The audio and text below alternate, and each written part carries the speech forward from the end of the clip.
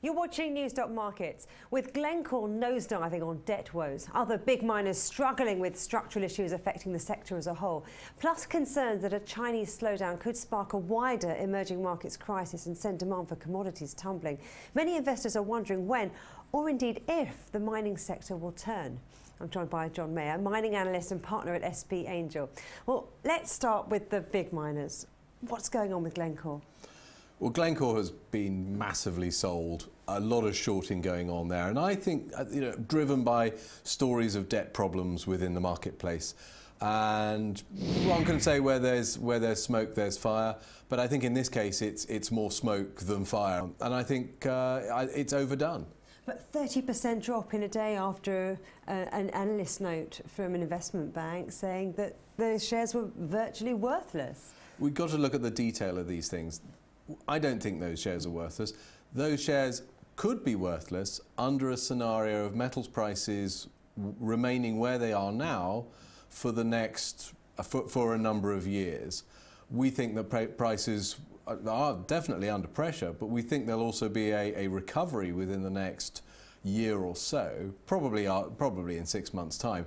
And that's perhaps a slightly cautious approach. We know things are tough in China. We know that construction projects are stalled, infrastructure projects are delayed. They're going through a big situation where they're cleaning up corruption.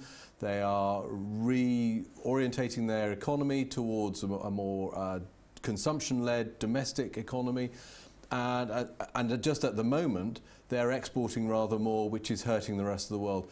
And of course, at the same time, the US dollar's been rising, so that's causing other structural issues around the world. The Indian central banks just dropped rates by 0.5%, so there's a lot going on. So are investors likely to dump resources stocks at current levels?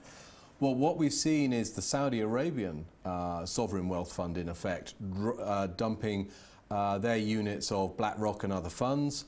That's caused selling in Glencore. But that's creating an opportunity for people that aren't forced to sell.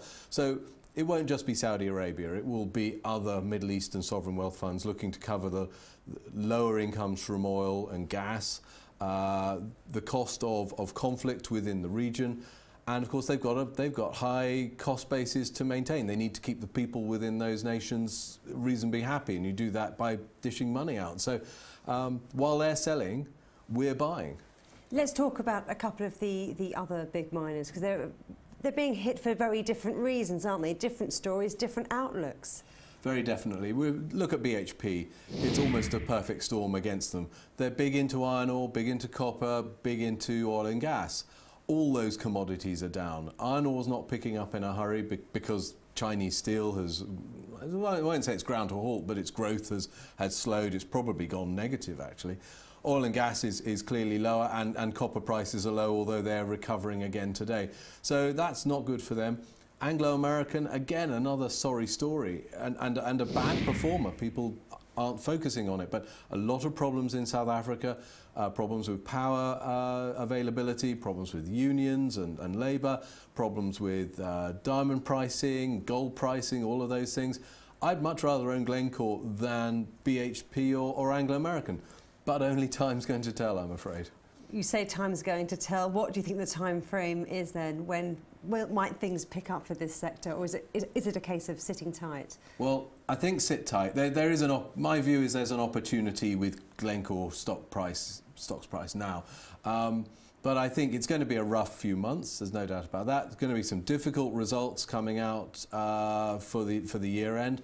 But after that, we should be off to the races. So what's the time to buy? Well, I'm not sure I'll be buying the whole sector just yet, but there are key opportunities within it. And for brave investors, Glencore and some of the smaller guys are very attractive levels.